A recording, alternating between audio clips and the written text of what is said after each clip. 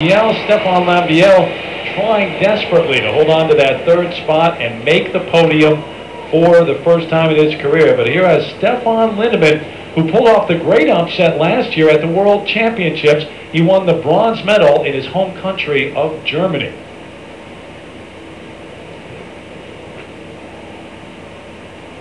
Lindemann has really struggled this season so far, just not being able to pull this program off. Long wait for the music, which has to seem like an eternity to a skater. You would know. Absolutely.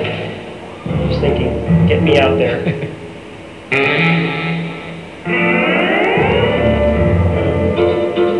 The first two jumps, absolutely critical in this program. Quad toe, triple toe combination. He's missed it pretty much all year. Beautiful height. Great. That was explosive power right there.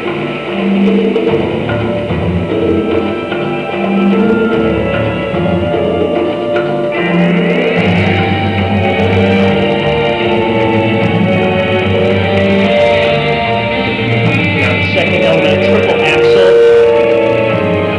The height he gets is sometimes phenomenal. Look at that. Really holding on to the landing there.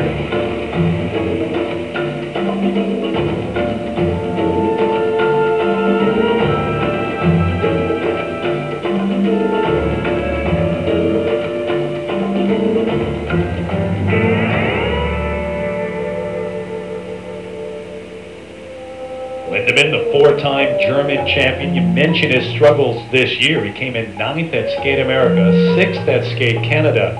His only international medal was at Cup of China. He did not make the Grand Prix final. And with this new scoring system, remember the reason we say Plushenko possibly has captured his fourth title, it's very likely, but you can come from behind, from a long way behind, because it's no longer true that you have to be in the top 3 to control your own destiny in the free skate.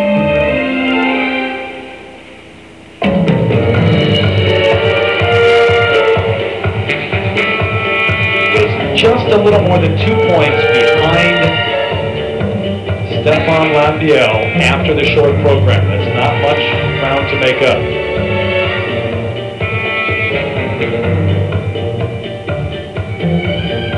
Triple flip, very solid. He is really comfortable with this program. Unlike the previous outings in this Grand Prix events, I feel like he's just getting used to it, and maybe not going to the Grand Prix final gave him some time.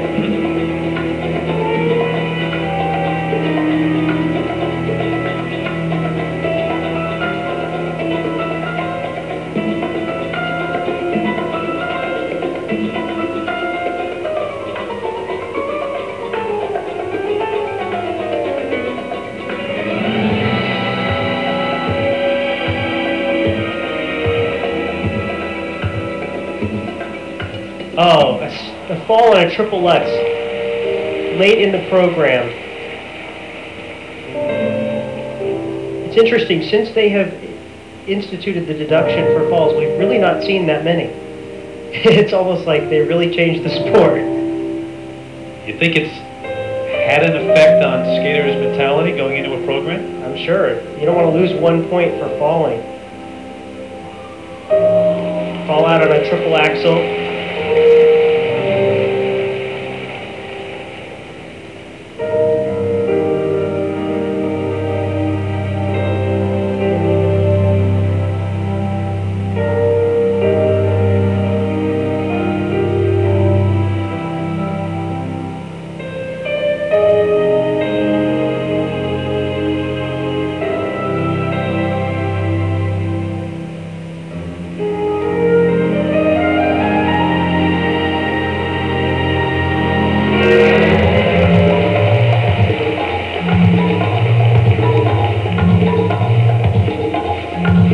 Revisit the point you made a moment ago. Do you think it's made skaters more cautious or less willing to take risks, this new program? Because under the old system, you didn't want to fall either. Well, I know. I think that it just probably has, limited their risk, and I think that when you focus on it, you're just, I'll pop it if I have to. I'm not falling. Maybe more pop jumps than falls these days because of that.